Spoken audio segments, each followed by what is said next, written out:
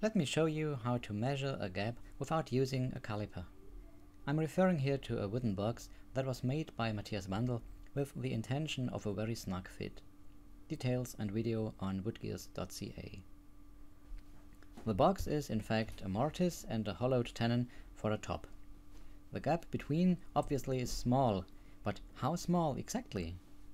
Let's acquire some information from the video Pantorouter box.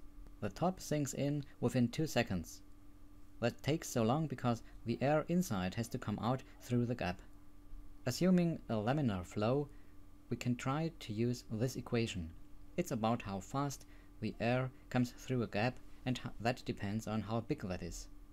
So in reverse, the gap can be calculated if we know everything else in this equation. Let's try. We know the time.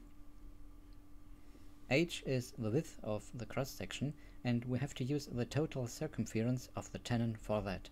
The volume that has to come out is 4 times 7 times 5, which makes 140 cubic centimeters. L is the length of the gap in the direction of the flow of air.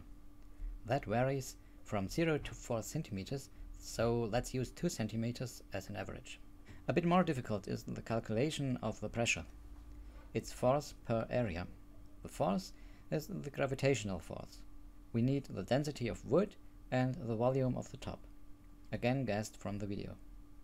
So the pressure might be 274 Pascal.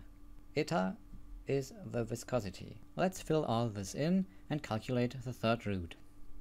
It turns out that the gap has 0.16 mm, or because of the amount of guesswork, roughly 0.2 mm. Sounds realistic.